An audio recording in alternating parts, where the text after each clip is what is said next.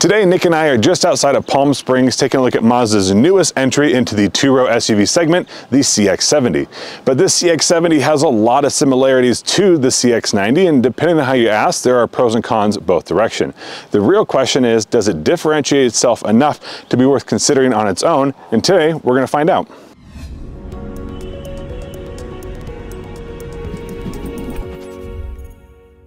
I'll go ahead and grab the camera as we take a walk around. Nick, go ahead and tell us about what's going on in the front end. Yeah, so with us today we have the plug-in hybrid variant of the CX-70, and this is the Premium Plus. You're going to find nice gloss black accents throughout the vehicle, and starting in the front we have this nice honeycomb grille. Inside the honeycomb grille we do have parking sensors as well as the radar for the radar cruise control integrated. You can see that our DRLs do kind of swoop into this honeycomb grille, part of the nice design of these headlights that are LED as standard on all CX-70s. Now down below in the black accents of the vehicle, we do have parking sensors, which is nice where if you do have to replace those, they do not have to be paint color matched. Now the Premium Plus of the plug-in hybrid does have a silver lower bumper in the front as well as in the rear. Now coming around to the side, it looks like we have a nice set of wheels. How many wheel options do we get? Yeah, so for the plug-in hybrid, we only get the 21-inch option. So we do have a machine-faced black aluminum wheel with a 275/45 tire for the plug-in hybrid. Now, it does come with 19s on the very base model for the 3.3 turbo, but quickly it goes to a 21, and throughout the lineup, you have 21-inch aluminum wheels. And you said that's a 275 on that smaller 19-inch wheel for the preferred entry-level trim. That's also a 265, so pretty wide tires across the whole line. Yep, exactly. And then setting itself apart from the other vehicles, we do have a PHEV badge right here on the side. Now on the 3.3 Turbo and Turbo S, this will be indicated with an inline 6 badge, as it does have a new 3.3 liter inline 6 that Travis will talk about here in just a little bit. Now setting itself apart from the bigger brother CX-90, we do have plastic cladding or trim that runs from the front all the way to the back of the vehicle, giving it a little bit of a sportier look. Now making this a premium feel, LED integrated side mirrors with piano black mirror caps, roof rails that have a load rating of over 500 pounds according to Mazda, so you can put a rooftop tent if you want to get out and adventure. We have piano black door handles, B-pillar, C-pillar, also a rear spoiler here. Now we do have enough ground clearance here to get just about anywhere you would need to go without a full off-roader. Yep. And that's exactly what we did. We went and ahead and found a trail, and we got here pretty easily, right? Yep, so we have 8 inches of ground clearance to get you to wherever you want to be. Now granted, you do have 21-inch wheels with very little sidewall, so you really have to find a balance of that. But if you do find yourself trying to get to a hiking trail or just maybe like a little fishing hole, you can do that. You can load up the back with all of its storage.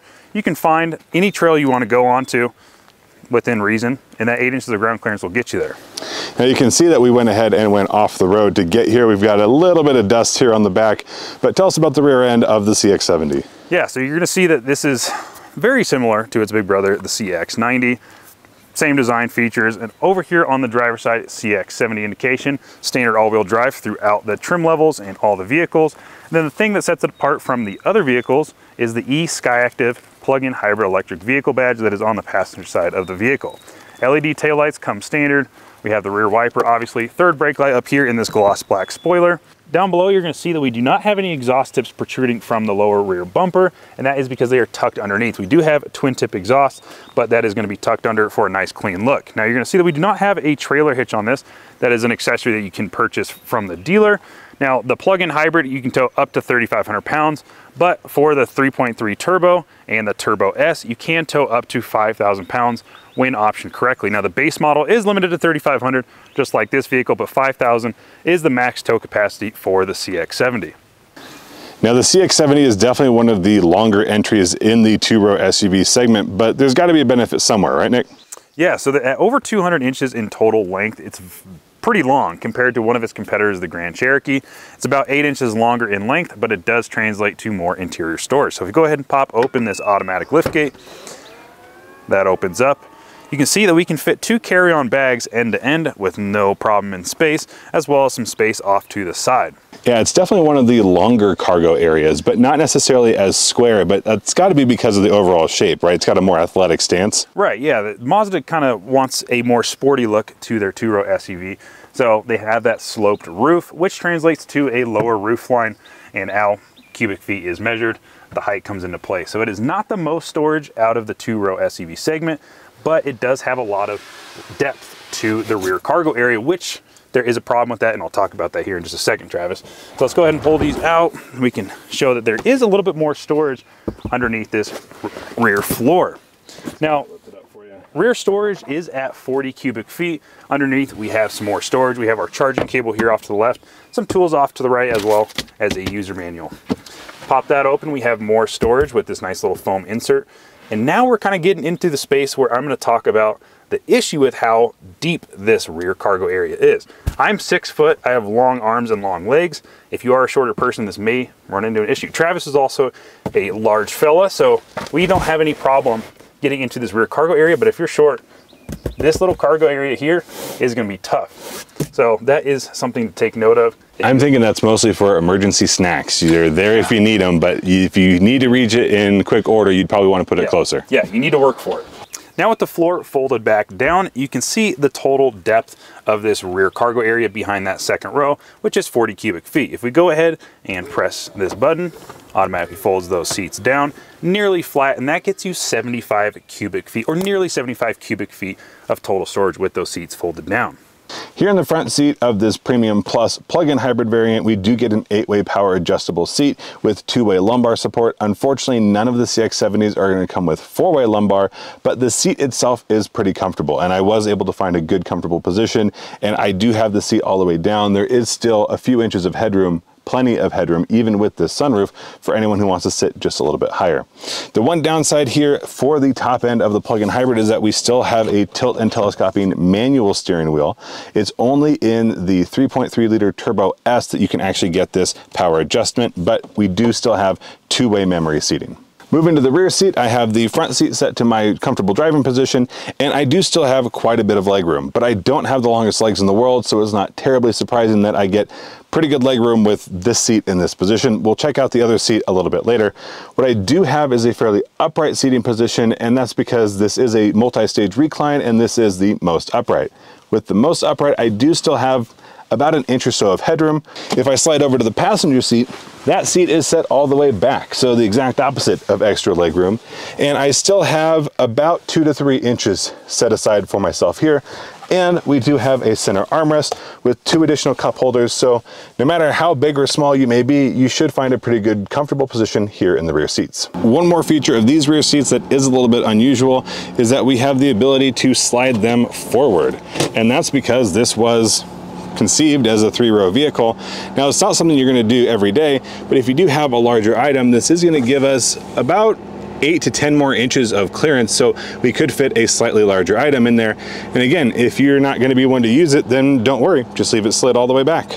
Under the hood, we're going to find 2 different engine layouts, but 3 different powertrain variants. And we'll start here with what we have under the hood, which is the 2.5 liter inline 4-cylinder mated to the pretty powerful electric motor that makes up the plug-in hybrid system. That total output is going to be 323 horsepower with 369 pound-feet of torque, with the electric motor providing just about 1/3 of that total power output. Now, you'll be able to get just about 25 miles of electric driving range on the just under 18 kilowatt-hour battery, but once that's depleted, you're looking at about 25 miles per gallon. The other engine, you may have noticed there was a little bit of room here, is an inline 6-cylinder turbo 3.3 liter, and that's going to be split up into a higher and lower power output. The lower output is rated on regular gasoline, and that's going to be 280 horsepower with 332 pound-feet of torque. If you bump up to the higher output, which is rated to run on premium fuel, you're looking at 340 horsepower and a total of 369 pound-feet of torque, which does match what we find in the plug-in hybrid. Both of those inline 6 cylinders carry a lot of the same parts, and a lot of the differentiation comes down to tuning. But if you do get the higher output and you run it with regular fuel instead of premium, you'll still get a higher rated output than you find in the regular output on regular fuel. Now let's talk about pricing and how these trim levels are laid out for each vehicle. So starting out, we have the 3.3 Turbo, which is one of the 2 inline 6 variants, and that has 3 trims to choose from: Preferred, Premium, and Premium Plus. For the bottom end, the base trim, it's going to be $40,445 for that Preferred. Jumping to the Premium, it's a whopping $5,500 more. which is $45,900. Then the Premium Plus is a $48,900 price tag. Now you go to the 3.3 Turbo S, which is the higher output of the two inline-six variants, and that has two trim levels to choose from. $52,450 for that Premium, and then the Premium Plus is $55,950.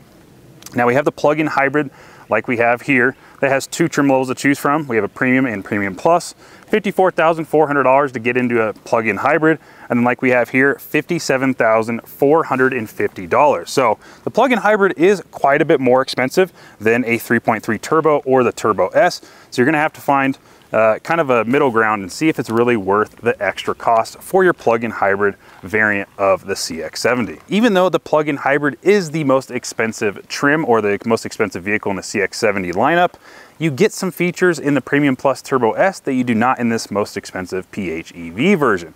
One of those major things is for interior, you get quilted Napa leather in the Premium Plus Turbo S. You do not get that in the Premium Plus PHEV. Kind of an interesting way that Mazda went about speccing out the interior, especially at almost $2,000 more for this Premium Plus PHEV. You'd think you'd get the option to have quilted Napa leather. Unfortunately, you do not get that option. Now moving into the interior of the plug-in hybrid, we do have the red interior, which is one of two available colors, except for tan, but we'll cover that here in just a few minutes. At the very top of this door panel, we're gonna have a soft touch material. Moving down, we have a soft leather material with red stitching, which is gonna match this red insert. There's not much going on in the door as far as buttons or switches, just the standard lock, unlock, and door handles, but we do have quite a bit of storage here below, especially designed for a slightly larger or taller water bottle. Moving up across the dash, we'll find that same red that's going to go all the way across the middle section here, but it will be black above and below. Down in the glove box, we do find a bin style glove box that is big enough for just about everything you might need. Certainly should fit a small tablet or laptop computer. But moving across the front, we don't find a small tablet or laptop computer. What we find is a 12.3-inch infotainment system. And that 12.3 inches is also going to be what we find for the driver display, unless you are in the very, very base model. At that point, this driver display will move to a 7-inch screen. Just below our infotainment screen, we have a button bank that's laid out here in a pretty nice fashion. There are quite a few buttons, but we do have quite a few of the options. As you can see, I have the ventilated seats that are on going right now because it is quite warm, but we also have all of our HVAC controls except for the up and down on the overall temperature. That is two individual switches instead of a toggle switch up and down. Auto here on the left, sync here on the right. The passenger will also get that ventilated seating here in this model, but will never get ventilated rear seats, but they are heated as an option. Here around the center console, it's a fairly open layout. At the back, you'll find the dial selector that controls that main screen. Now, it is a touch screen when using Android Auto or Apple CarPlay, but everything else is adjusted with that dial and switches. Park and brake here, your auto hold on and off, and a volume knob so it is easy to access and turn down. You will, of course, have volume controls on the steering wheel, but we'll get there momentarily. Here behind this cubby, you do have two cup holders that are big enough, but not enormous. So if you have a propensity for big gulps, this might not quite meet the need. But further up, we do find where my sunglasses currently are a wireless phone charger. And we did have a little bit of issue with this charger. I put my Galaxy S23 Ultra in here and I got a warning through my phone saying that it was getting too hot. And then when I went and looked, it seemed like it hadn't really been charging at all. We tried it again for about a half hour or so and still did not seem to have added any charge. So it's possible my phone was just the wrong shape and size, but it is something to consider. Although most people I know do prefer to plug their phones in anyway, and especially if using Android Auto, Apple CarPlay, it just makes it a slightly smoother connection. Now here for the gear shifter, it is just a little bit unusual and has caught me off guard a couple times. I'm sure it's something I would get used to very quickly, but you have to dogleg off to the right to get reverse, neutral, or drive, and then dogleg back over to park. Again, probably just a small adjustment, but up above that we find our drive selector. So we will go ahead and take a look in the main display screen. Right now we have had this in off-road from our most recent excursion, but if we move it up, we have EV, normal, or sport. Now EV isn't available because we don't have any battery charge left. We did end up using most of that. For sport, you get a red design. For normal, a pretty standard layout. Not too many colors, just a nice attractive appearance. Then if we move to EV, which we can't at the moment, everything does get a little bit blue. and down below in off-road, everything gets a little bit brown. Now the screen layout can also change depending on what driver assist features you're using. If I turn off all of them, this is going to be a little bit more of a conventional layout. And then on your right, you're able to swap through a couple different display items. Depends on what it is you're looking for. Now, not everything has to be found here on the driver display because we do have a heads-up display. It is going to be hard to see, but it is a color display and you are able to use your Google Maps from Android Auto or Apple CarPlay. Moving down to the steering wheel, it's a pretty simple design, basically a 3-spoke layout. On the left here, you have most of your infotainment controls, volume over here, left, right on your play track, hang up, pick up the phone, and your info slider. On the other side, we have more of our driver assist features, our adaptive cruise and our adjustment for how far away we want to be from the vehicle in front of us, your overall speed setting, steering, as well as your cruise control on and off. Here in the center console, we have a split open and a fairly shallow storage compartment, and that's because this is a rear-wheel drive vehicle with an inline 6, meaning that the transmission is essentially what's under here. We do have enough room for some of the basics, but if you like having a lot of stuff here in that center console, then you'll have to find another solution if this is the vehicle you choose. Available in most of the powertrains, you'll find a panoramic sunroof. This does a pretty good job of not infringing on the headspace, either front or rear, and it is a nice dual pane opening window. Now I've got the CX-70 out on the road, but the first thing we did is took it off-road to find somewhere a little quieter to get some shots. And I'll tell you what, this is a little bit rough off-road, but it's got plenty of clearance to get us where we needed to go. Yeah, right. It's pretty stiff. They want to go for a sporty feel, but they also give you an off-road drive mode, so it's kind of a balance between the two, right? If you do find yourself off-road, finding a hiking spot, a pond to go fishing, whatever activity you want to do, kayaks on the top, you can get there. It may not be the most comfortable, like a TRD Pro, 4Runner, or something of that nature, but it has a balance between sportiness and also standard all-wheel drive. For sure. Like I said, it'll get you there. Just, you're going to want to go a little slower than maybe some of the other competition. But honestly, that's my preference, because most of the time you're in this vehicle or any vehicle, especially as we're stuck behind a truck, you're going to end up with time on the road. And so I'd prefer that the balance be more towards road handling, and this is really good.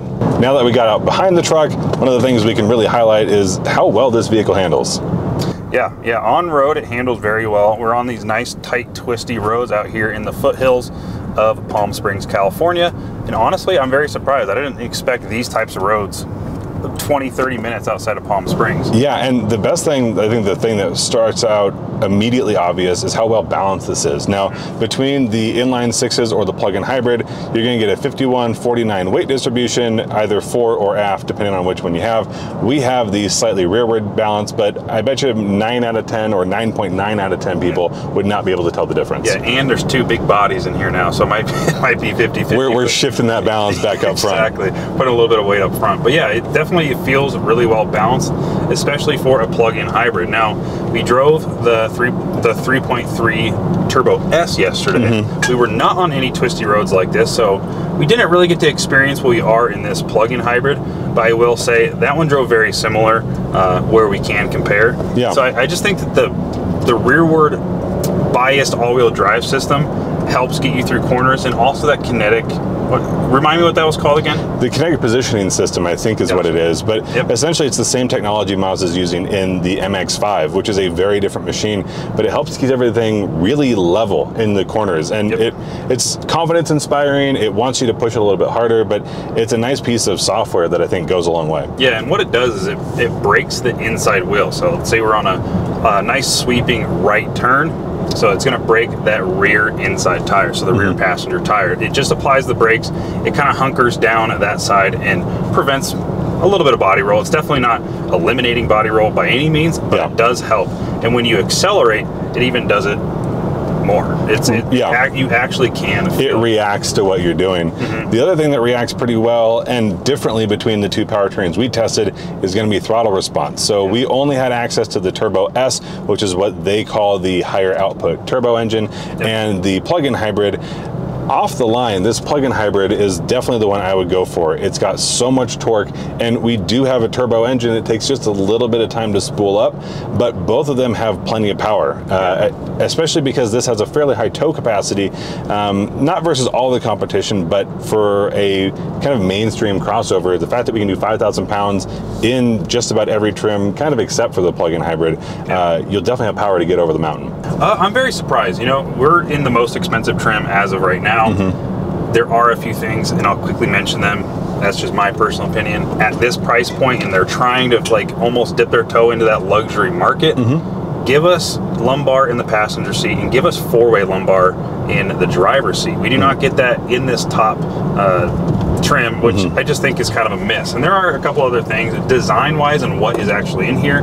I think value for money is exceptional, and it kind of reminds me a little bit, it's different by all means, but it reminds me of what Kia and Hyundai are doing. They give you a lot of quality for the money, and it's kind of putting pressure on the luxury brands like BMW, Audi, Mercedes.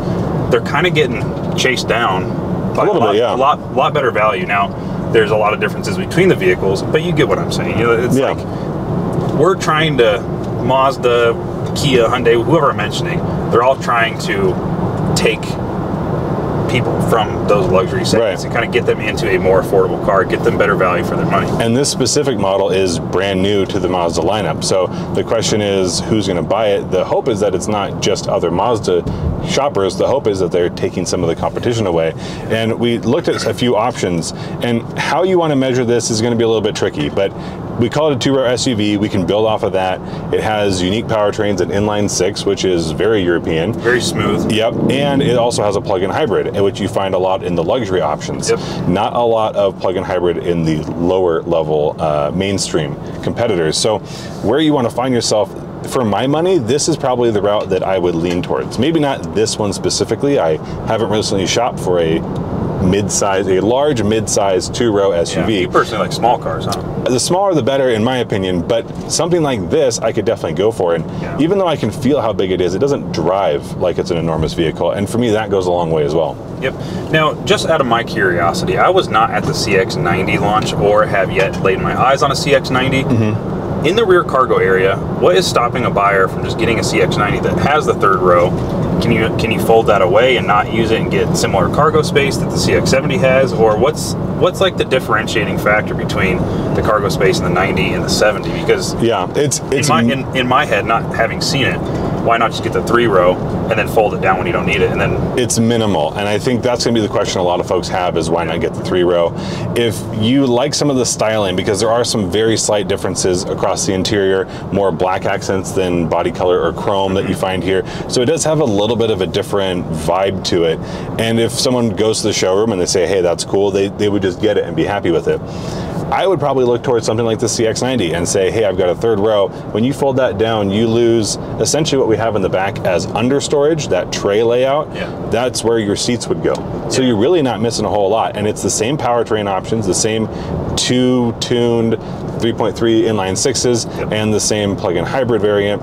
So you're really not missing a lot. But again, if you don't want a third row, if you don't need it, then I can see plenty of people going this direction. And it also puts it closer to something like a, let's say an RX 350H or 450H Plus, all the plugins or the hybrid variants, because as we may not have mentioned earlier, all of them are hybrid, just plug-in hybrid or not. The other two inline turbos are mild hybrids, but there's a little bit of a transition point as we're going from 0 to 20. You can feel where the motor kicks off and the engine kicks in, and that's not the smoothest, but it's great when you come to a stop, especially out here where it's 90 some odd degrees a lot of the time this week, and you are at a stop, your engine stops, but your air conditioning doesn't. And I think that's one of the big benefits there of something like this hybrid system. Yeah, for sure. And like you mentioned, every one of these vehicles in the CX-70 lineup is hybrid in a way. The two inline sixes, the way that hybrid system works is it kind of just takes place of a torque converter. So the electric motor gets you from like a 0 to 3 miles an hour, and then once the gears can catch up, you're on your way. Sometimes it is a little clunky. Like yesterday we were doing some spirited driving, just testing the vehicle out, seeing how it drove, how that inline six feels.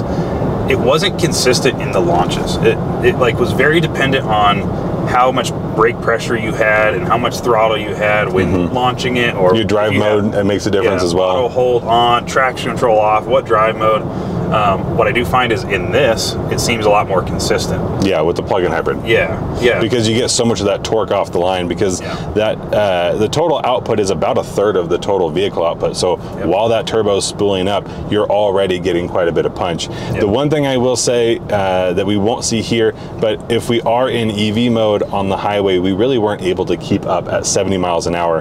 In theory, this will go as far as you can. It's not like a set mile per hour shutoff, but it was, I think we were fighting the wind, which doesn't help anything, and 70 is not the speed limit everywhere, but trying to stay at 70, it couldn't stay in that EV mode because there just wasn't enough power, or there wasn't enough battery left to give it the rest of that juice. So that is something to consider, that if you are doing a lot of highway driving and you want this to do that, 60 and 65 is where you're going to want to be to max that out.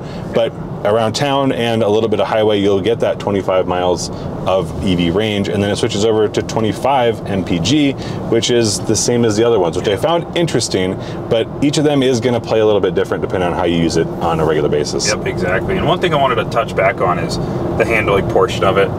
Weight-wise, the plug-in hybrid is just over 5,000 pounds. Is that correct? Yeah, about 5,200 or so. Okay. Yeah, so it's definitely not a light vehicle. It's about 400, 450 pounds heavier than the other options. Yeah, but it handles it really well. I mean, we're out on these twisty roads, like I said. Coming uphill, handled it really well. Going downhill, we got some traffic, but overall, it doesn't have too much body roll. Obviously, it's a 5,000 pound vehicle. It's tall-ish compared to a car. It's going to have some body roll, but all in all, like, it handles it really well. So that's one thing I will say is handling of the CX-70 is great. It's good, yeah. This has been a great drive, and now I think it's time to go ahead and wrap things up. Yeah. At the end of the day, the CX-70 is fun to drive, has plenty of room for passengers and their cargo, ground clearance to get you wherever you probably want to go, and some unique engine offerings that you don't find in a lot of the competition at a similar price point. You would normally have to jump quite a bit higher. But that all said, it is a very competitive market for the two-row SUV, and I'm not sure exactly who the buyer is for a CX-70, but whoever buys it will probably enjoy it quite a lot. The question remains, and I'm not sure I have an answer, would you get a CX-70 or a CX-90? Let us know down in the comment section below. Thank you so much for watching. If you have any other thoughts, questions, comments, concerns, let us know. We'll get to them as soon as we can. Hope you enjoyed the video, and we'll see you in the next one.